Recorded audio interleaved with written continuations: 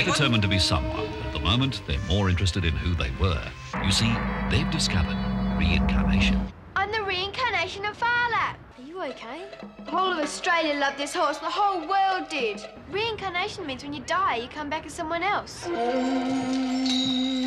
I'm afraid past life hypnosis costs $80 a session. Well, will you show me how to do it myself for $7.40?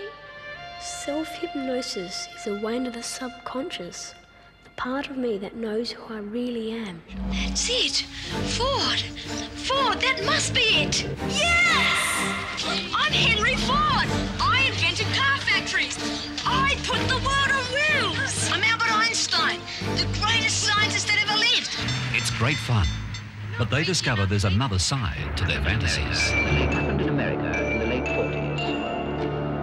In Western Europe in the late 50s. The tide of traffic creeping on us. This is second childhood, and some classmates suddenly see the world and its heroes and their ideas melting away before them. Einstein's atomic theories become... Einstein. It's a movie with a message, and they're determined to put the world to rights, regardless of the cost. Ah! What I've learned from history is you can't wait for somebody else to do it. There isn't a somebody else. We're the somebodies. We are the somebodies.